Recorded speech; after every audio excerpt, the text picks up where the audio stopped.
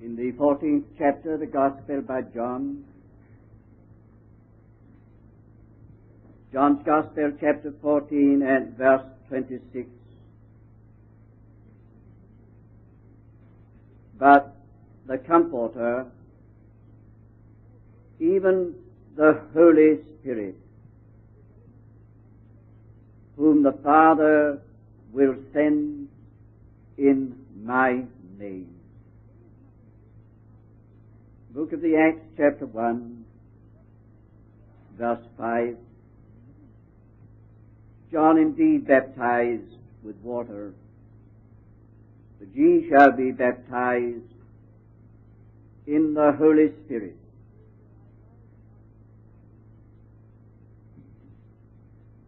The message is in the title, the Holy Spirit.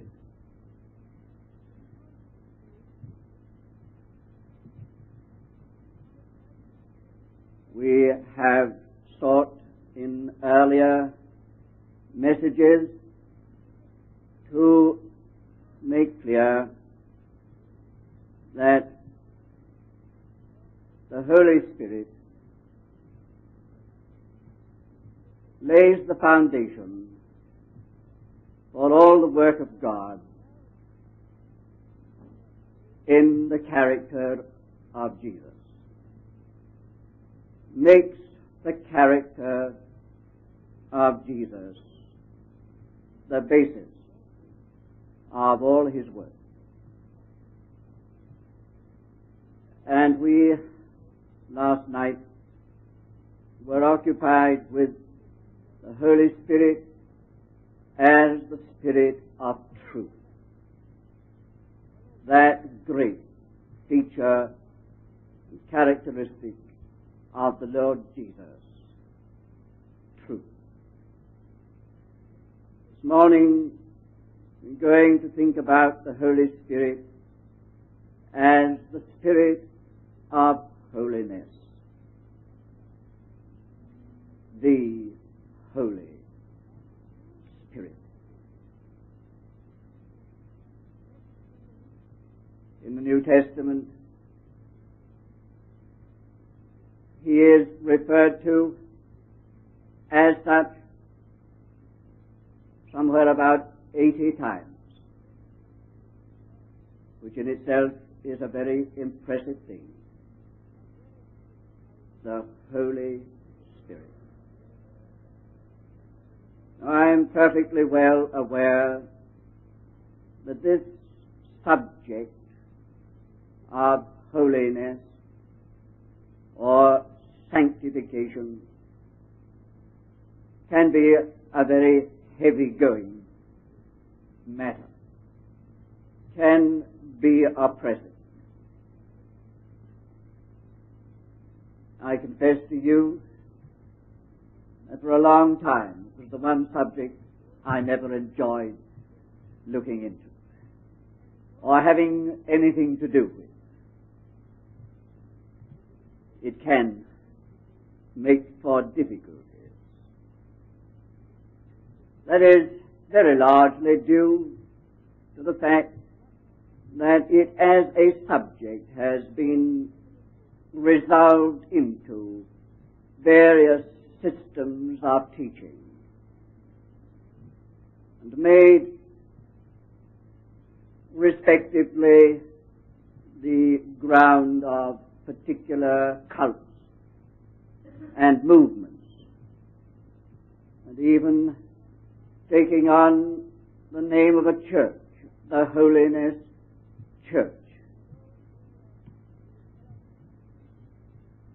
And this whole matter has brought many Christians into bondage and into confusion, frustration of life. That is mainly due to holiness or sanctification being focused down upon some particular aspects of human life.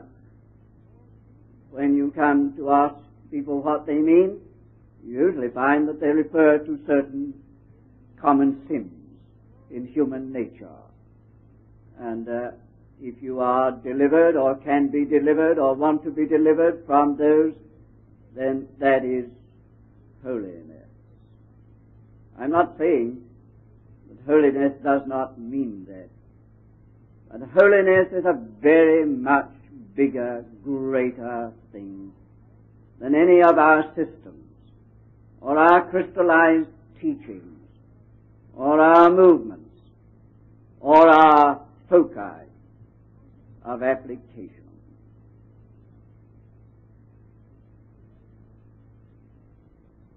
This is not intended to bring anybody either into bondage or into a life of struggle and strain. I think it's just in this very connection that Satan has shown his cleverness. He himself brought about an unholy condition, and then he turns upon his own poor victims and brings them under terrible condemnation and accusation, and brings about a constellation of complexes, so that they are all tied up on this matter of sin and sanctification and holiness. That certainly ought not to be the effect of the matter. It is just the opposite to what it is intended to be. Now, it's a matter, of course, which goes far beyond the limits of one brief half hour, but I do want to seek to get this matter into its right perspective. For at the outset, holiness must be seen in its full setting. We're not stopping to argue that this is the supreme characteristic of God.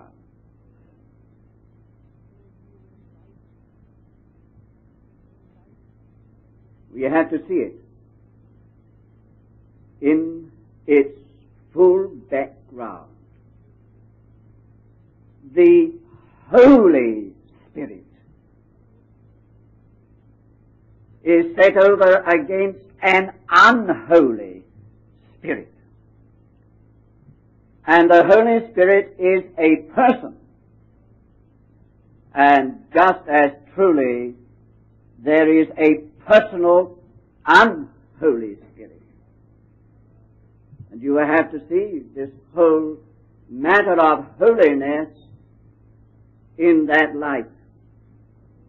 Satan it is who has brought in an unholy state. Not only an unholy condition, that is true, but I use that word state with a capital S as we speak of the state or the kingdom or the regime, the system, the government, the state. Satan has brought in an unholy condition and an unholy kingdom or state. He has defiled everything. He has defiled human nature. He has defiled the creation. He has defiled everything. And the proof is in the universality of death. God's verdict upon all that is unclean, that is defiled, that has been touched by Satan. It is therefore impressive and instructive to note that immediately Jesus had been anointed by the Holy Spirit, he entered upon a direct and immediate battle with Satan himself. From the Jordan straight to the wilderness to meet and encounter this arch foe of all righteousness. As Jesus went into his baptism, he said to John, "Thus it becometh us to fulfill all righteousness." And in figure and representation, his baptism as a type of his cross, death, burial, and resurrection was the fulfillment of all righteousness. Now then, on that ground, he encounters the embodiment of all unrighteousness. And this is under the anointing that he does it. The Spirit of holiness, the Holy Spirit, takes the righteous one to encounter the universality of unrighteousness as represented by Satan there in the wilderness. I say it's impressive, and it is very instructive to note that that was the very first thing after the anointing, after the baptism. Now, the object and the method of Satan is always to make a link with his state, to make a link with his kingdom, thereby making a link with his defilement. Remember that. Let me repeat it.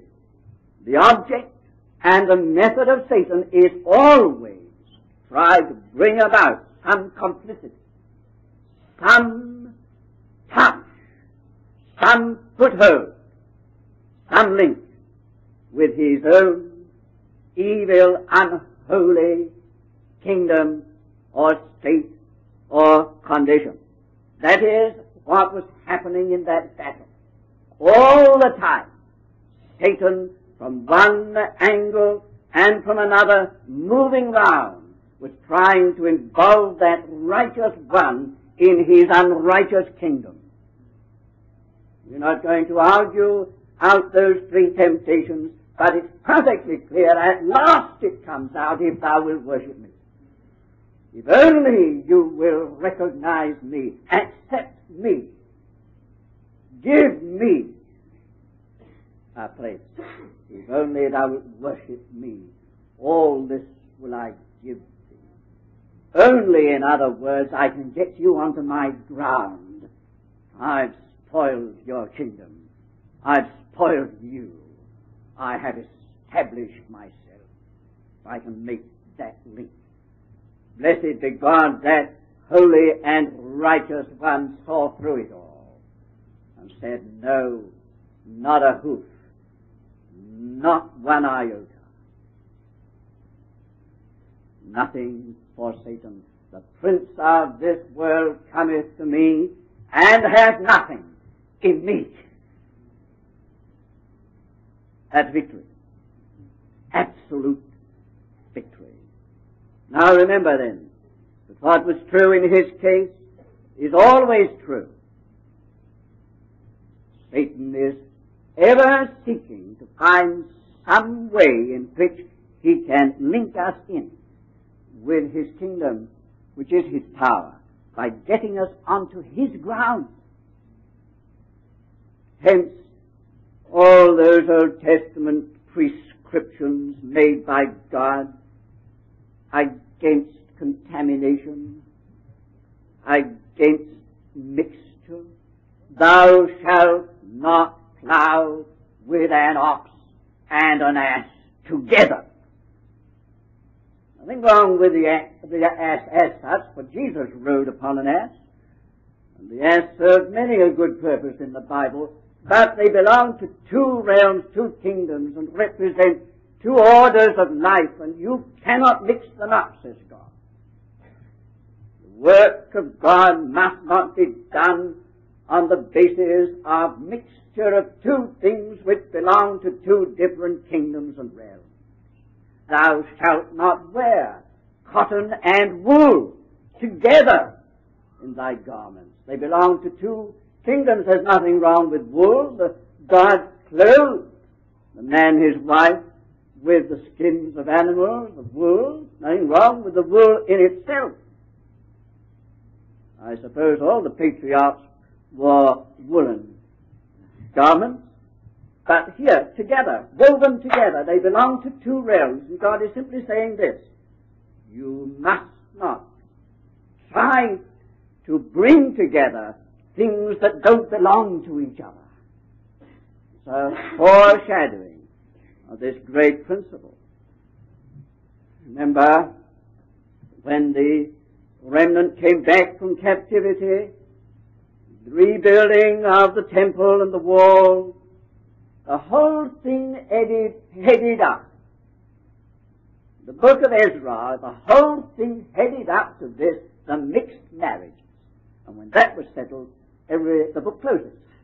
The book closes. That's the end. It's all right. Now we've got to the point. The mixed marriages between the people of God and other idolatrous nations. These two things must not come together. Be not unequally yoked. God will not have it. You see, this is the whole point of holiness. In its right setting, it is providing Satan with what he is always seeking, trying to work toward a link with his own kingdom. Now this is very thoroughgoing, and it is very comprehensive. For instance, let us allow this principle to take us right into the first letter to the Corinthians, because this is the thing, that explains everything in that book. Here in this first letter to the Corinthians, you first of all begin with the wisdom of this world. The wisdom of this world. You know all that the apostle says about it there? And then listen to an apostle later. The wisdom that is from beneath is demoniacal. Oh, wisdom of this world. Demoniacal. Well, so the word says. So the word says.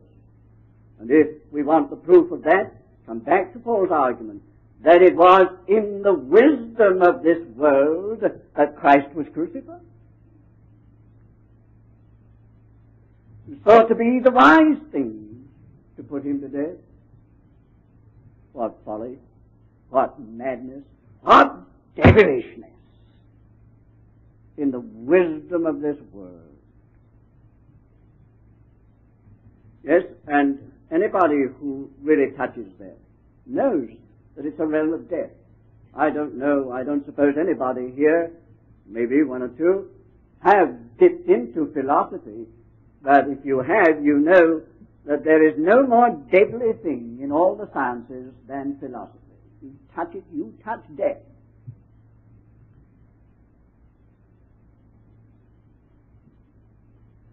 Wisdom in Corinth, the wisdom of this world. Ah, yes, Satan got a good foothold inside that church, along that line. He got them onto his ground right enough.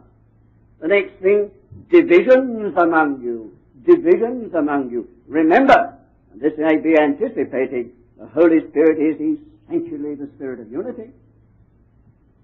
There are divisions among you. Satan has got them onto his ground, for he is the great divider. Satan never stops until he has divided the last thing. If he comes to one, he'll make two of it. Never stops. Divisions among you. They're on his ground. Nothing need be said about the next thing mentioned, fornication.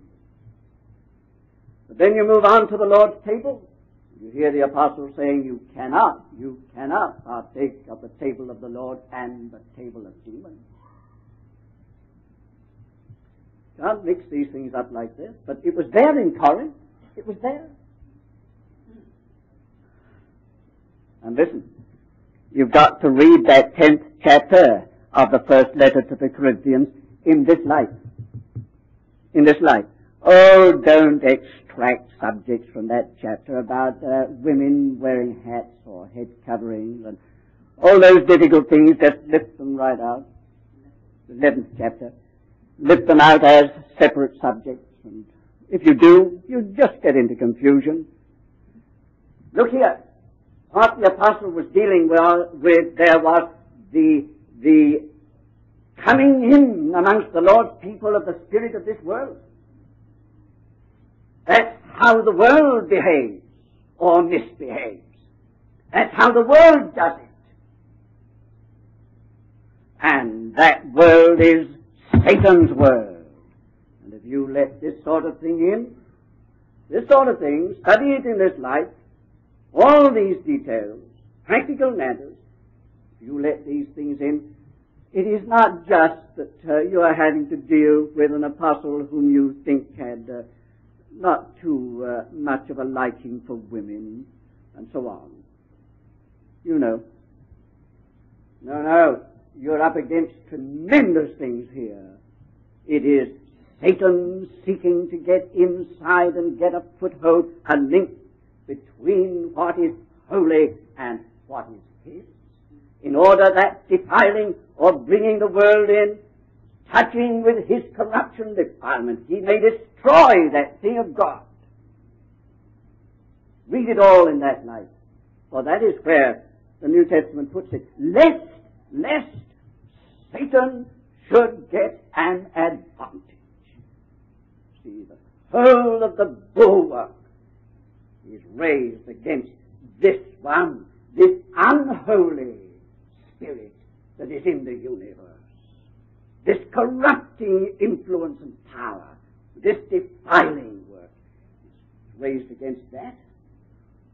Church is always to be on its guard against these spirits of uncleanness that are everywhere. Why? Because of the power of holiness. It's not just to have a clean condition as something in itself. Oh, don't make holiness an end in itself, just to be something in itself. No, it is the power, the mighty power of holiness. Remember that in the Bible, and it's so clearly and strongly illustrated in the Old Testament, holiness is always militant. It was the priest that led them into battle. It was the sacrifice that was the ground of the warfare. It's the most impressive thing that even the Levites are spoken of as set apart for their warfare. Levites, priests set apart for warfare. Well, they were set apart to offer sacrifices and do all that. No. Holiness is militant. It's a mighty power against one who is militant. Our warfare is with principalities and powers. They're making war, there's no doubt about it. They make war. What is the ground of our hope? Oh, it is not our phraseology, our language, our terminology, or our doctrine. It's our holiness of life. That's the point of attack. Unholiness puts God back. See, God is holy. The Holy Spirit is holy. And unholiness just keeps them back or puts them back. It binds their hand. They can't do anything. It is as though the Lord is bound in the midst of his people and helpless, paralyzed when there is unholiness. I pulled a book out of bookshelf this week, a book that I haven't read for a long time, for many years. As I was turning the pages, I came on this. It's just one simple, fragmentary illustration of what I mean, because it brings us to very practical points. It's the story of a Christian college that was carried on by prayer and by faith for all its support. says this. I'm going to read this to you. I don't often read something out of a book to you here. The college was based on the simplicity of daring faith in God for the provision of needs. As long as the spiritual life of the men was maintained, the necessary funds came in answer to prayer. If supplies failed to come in, or were low, with no sign of replenishment, it was recognized that the finger of God was on some failing or unconfessed sin among them. And not until this was put right would supplies come in. Thus, the meeting of the material needs became, as it were, the spiritual barometer. One instance of this may be recorded. Funds were so low that a meeting was held and the students urged to a more complete surrender to God. Still matters did not improve, and it was felt that possibly the men were not devoting sufficient time to prayer. So the curriculum was curtailed and more time devoted to prayer. But still no supplies. And finally, all funds came to an end, and there was only the garden produce left. Then, late one night, 2 students came to the tutor and confessed secret drinking.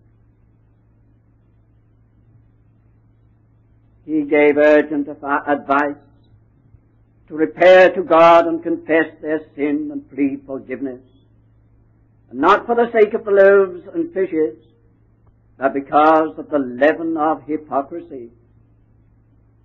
And they did that. Confession was made before the whole college, and united prayer was offered. The next day was set apart for fasting and humiliation and prayer, at the close of which they gathered together with a great heart thankfulness, feeling the moral and spiritual atmosphere was cleansed, and that God would be able to give an exhibition of His faithfulness. God honored their faith, and the very next morning came a check for £50. Very simple story, but it illustrates what I mean. Whole work of God be held up. A whole assembly can have its spiritual life injured, limited. The warfare of the saints can be turned into defeat. Oh, what a lot will result if the Lord has to stand back and say, I'm sorry, I can't go on with you. There's this, there's that. There's an Achan, there's an Ananias and a Sapphira. He knows. Dear friends, unholiness, you see, in something that was after all only a small part of the whole, 2 men in a whole college, or 1 man in all Israel, or 2 men in the church at the beginning, a man and his wife in the church at the beginning. Yes, well, the majority are all right. The mass are not doing this sort of thing, nevertheless.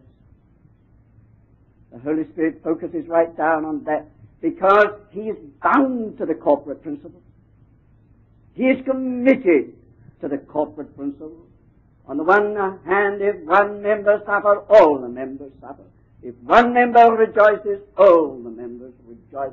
There is a relatedness which is sacred to the Holy Spirit. And our blessing benefits the whole church. Our sin, our unholiness may cripple the whole church. Solemn word, I know. Holiness is militant. It is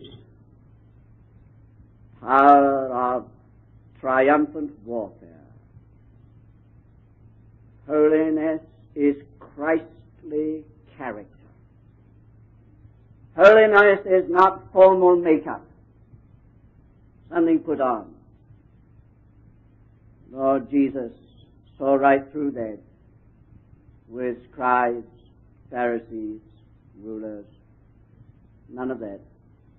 No makeup spiritually will pass with the Holy Spirit. Holiness is Christly character. More than teaching, more than profession, more than pretense, more than formal procedure on the outward side. It is the very person, the very life, the very character of Christ in the believer and in the church. Very big matter, far bigger than this, but that's enough. The Holy Spirit. The Spirit of holiness. Because He is that, everything else follows. Everything else follows.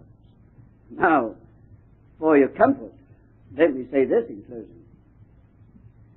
Those men who were gathered in that upper room for those 10 days, and on that particular day, in themselves, I don't think were any more holy than they were when one of them denied the Lord Jesus Christ. They had all forsaken Him and fled. In that way, denied Him. They were all guilty. And I don't think that on the day of Pentecost, in themselves, they were any more holy than they were before. But the Spirit came upon them. What for? To make them holy. To make them holy. To set up a holiness of life within them. You haven't got to struggle to get to a place of holiness, trying to make yourself worthy of the Holy Spirit.